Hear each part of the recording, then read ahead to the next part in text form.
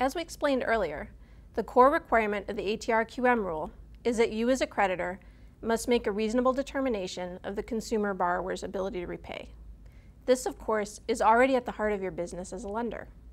There is no legal requirement or any supervisory expectation that you make any qualified mortgages at all. Writing a qualified mortgage is simply another way to demonstrate compliance with the basic ability to repay rule. A benefit you get from writing a QM is that it gives you a presumption of compliance. There are two kinds of presumptions. The safe harbor, or irrebuttable presumption, means that the lender is considered to have complied with the ability to repay requirement. That means, for instance, that in the event a consumer alleges that the creditor violated the ability to repay rule, a safe harbor QM is conclusively presumed, as a matter of law, to have been made in compliance with the rule. The rebuttable presumption QM is what it sounds like. While there is a presumption that the creditor complied with the ability to repay requirement, that presumption can be overcome. You may already be familiar with the rebuttable presumption. The prior higher-priced mortgage loan ability to repay rule offered creditors a way to create a rebuttable presumption, but there was no safe harbor prior to these new rules. What distinguishes a safe harbor QM from a rebuttable presumption QM? The answer is the APR on the loan. In all other respects, the two are the same. As we explained earlier, this is one of the areas where small creditors were given special consideration by the CFPB under the rule.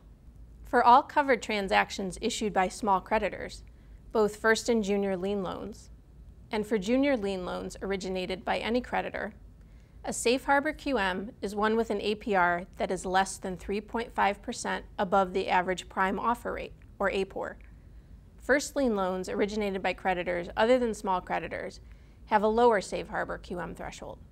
They are safe harbor QMs if the APR is less than 1.5% above APOR.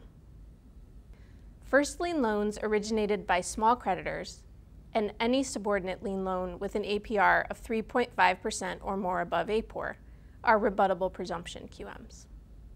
First lien QMs originated by creditors other than small creditors have a rebuttable presumption if the APR is 1.5% or more above APOR. The method of calculating that APR threshold is another piece of the new rule that should be familiar to you. Prior to the January 2014 rules, you were calculating the higher-priced mortgage loans for purposes of the earlier versions of the ability to repay rule and mandatory escrow rules by adding 1.5% to APOR. You'll notice we said that QMs made by small creditors have a higher safe harbor threshold than other first lien QMs. What do we mean by small creditor? To qualify as a small creditor, you must meet both an asset test and an originations test.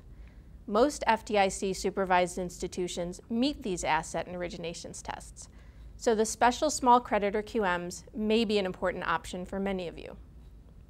The asset test threshold will be adjusted each year, so be sure to check the CFPB's website for the applicable asset threshold. For 2014, the threshold was $2.028 billion in assets as of December 31st, 2013. Only your assets count, not those of any affiliates. The asset test is determined as of the last day of the preceding calendar year. To meet the originations test, you must have originated 500 or fewer first lien covered loans in the preceding year. Loans made by bank affiliates do count toward that 500 threshold. For the next segment of this video, segment 5, we'll discuss using qualified mortgages to comply with the ATR rule.